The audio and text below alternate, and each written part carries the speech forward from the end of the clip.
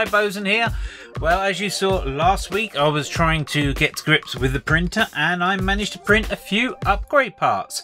So what I'm going to be looking to do is get them onto this today, and then hopefully if they do go on, I can then have a little look and see has it made any difference.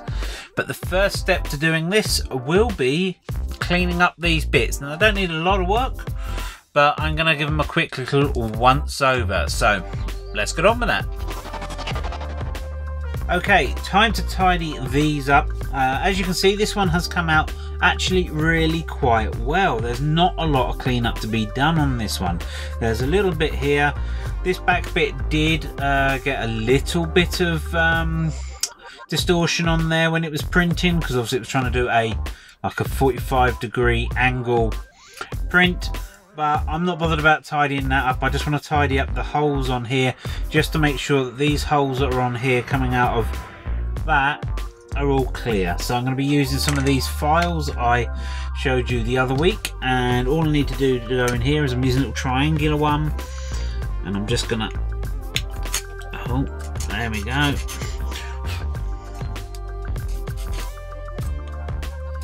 I'm not going to try and file too much because I don't want to ruin the look with a lot of sanding bit when it doesn't need it. So just break a few of the boogers.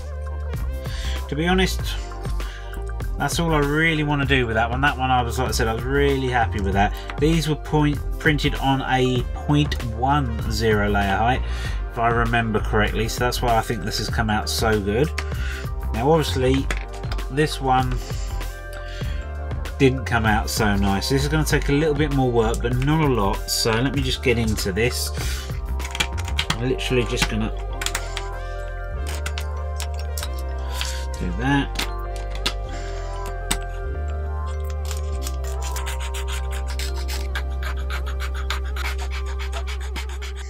Okay, and that should, best as I can tell, fit on there.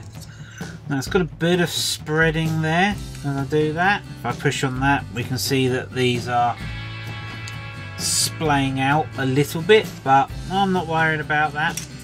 Okay, so now I've very quickly tidied these up. I'm now going to quickly move on to trying to see if I can make them fit on there, and does this actually work. So here's the printer here. I'm going to move this camera over there now, and we're going to be switching back to that one for a close-up view. Rightio, this is basically, this bracket here is going to replace this red element here, and then hopefully this should plug into the bottom of the squirrel cage fan here, which will then hopefully have this around there at the right height. If it's not, then I'll have to go back to the drawing board, but well, let's see. So first need to loosen this off, come on, and this one off.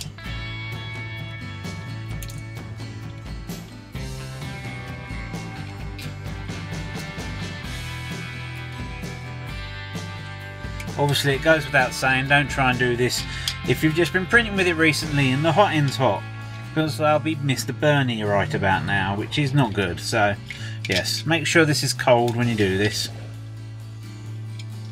It's kind of dumb thing that I would do normally though.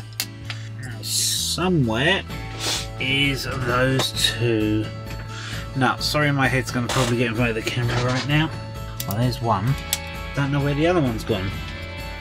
Oh, there it is. So I found that laying on there and that one in the fan. Well, at least I found them. Now the big test. Does this fit this? Kind of. But I know the holes line up, even though that my E-steps of my XY and all that bed are not 100% calibrated. The problem I'm having is this bit here with that bit there, it's not going down in between that gap because of this little hinge part here. So let's just have a little look. How much do I need it to get in there by? Make a notch where it's got to go. And now I'm just going to quickly file away a little bit here. Okay, I've now managed to just, I think, fight that into submission. And now they miss that entirely, so it wasn't what I thought before of screwing through and into that. I think what's going to be happening is taking up one of the spare ones of these I should hopefully have. Putting it through and then tightening it up, and that's going to clamp onto that. That's what I think the plan is. Let's just try and get this back on here first.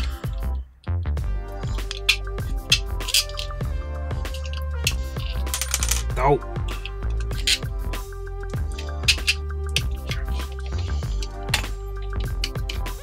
This is bringing back old memories. Now this bloody awkward little one under here. Haha. Gotcha. Let's just see if this is getting anywhere near the... Oh, does look like that is literally just fractionally, like less than a mil or so away from the tip of the hot end, height wise. If for some reason it's a bit low, then I'll just have to file around that area a little bit so it'll go up in further. But first I now need to find something that will go in there and tighten up. I don't think I have anything that long, I'm not sure. So what do I do now? So what am I going to do in a situation like this is I'm going to cheat. I'm going to use a cable tie just for now. Let's see if this will work. There we have it. We've taken the old piece off, which I've got to admit is very nicely printed. So whoever printed this one really knew how to get these things set up right. So hoping to get mine as good as that sometime soon. But for now I've just used a cable tie on there to squish that in. Okay, so now they are fitted on there, even if it is with a slight cable tie variant. I'm now going to try and do another one of these little babies, the 30 by 30, which turns into the 10 by 10 going up 30 high, because this is a piece I have had the heat issue with and it melting, etc. So I feel this is a good piece because this is a piece I've consistently every time had an issue. I'm now going to print another one of these, and then once I've done that I'll come back to you.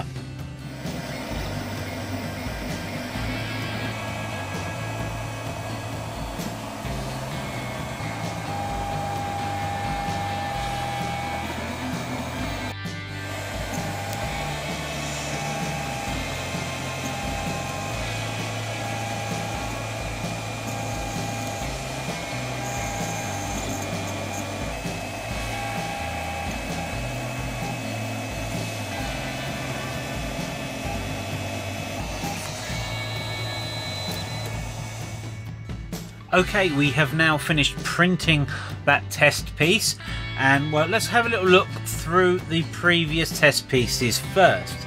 Okay, so first off, last week the first one I printed was this one here, and as you can see, this is like the front part here.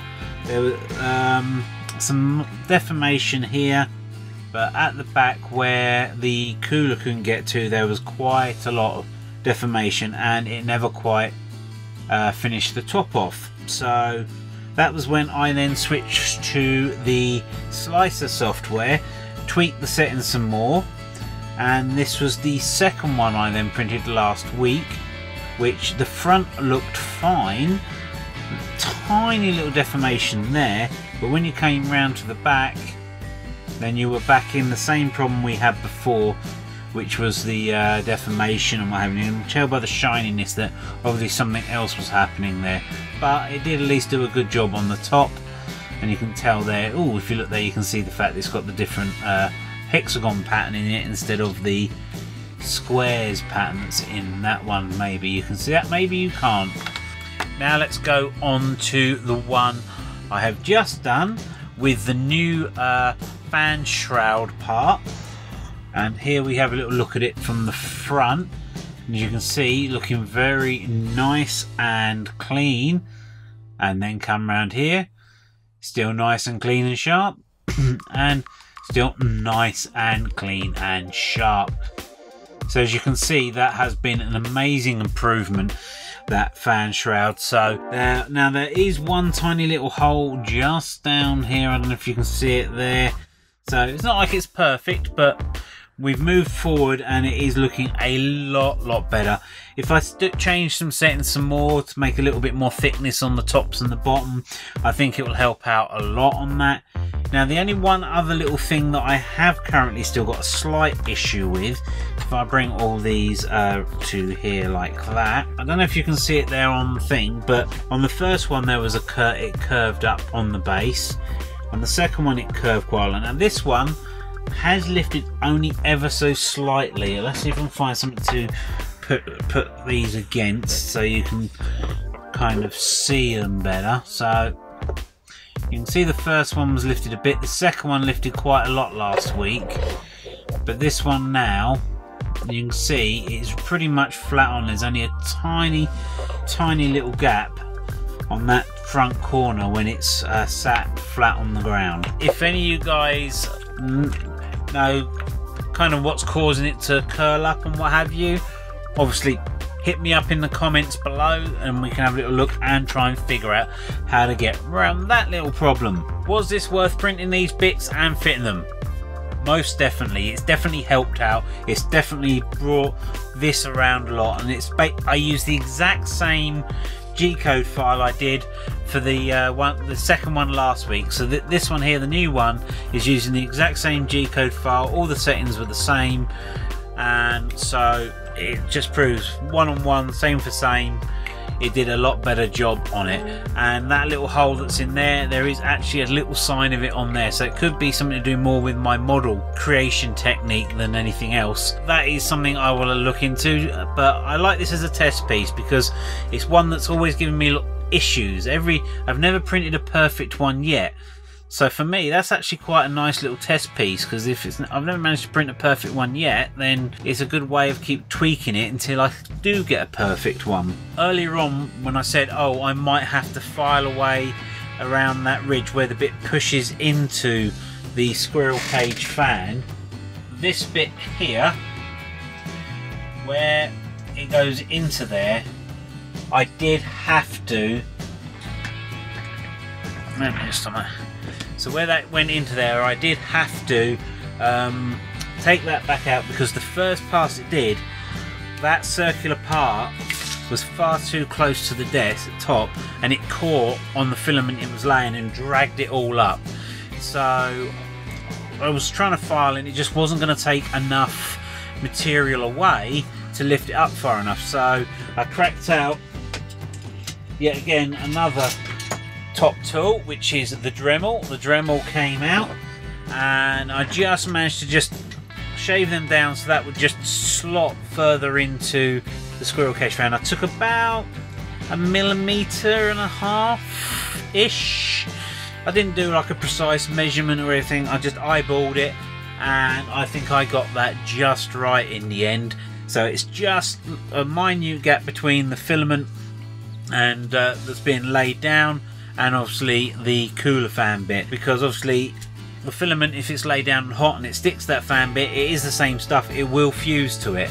And that's why when I had the stuff stick to it last time and it caught up, I did have to do a bit of cleanup on the ring piece. That's a ring piece. So I had to do a little bit of a cleanup on that to get rid of all the bits that were now stuck to the bottom. But luckily I got to them quite quick. They didn't have time to properly fuse in or anything, so they came off quite easily.